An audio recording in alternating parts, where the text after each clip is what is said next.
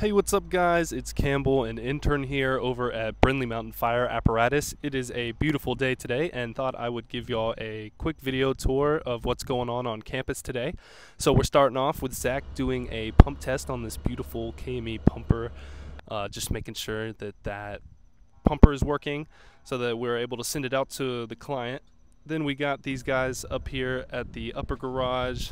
We got Justice putting on some undercoating on a truck here, and we got some guys just doing a ladder check in the back.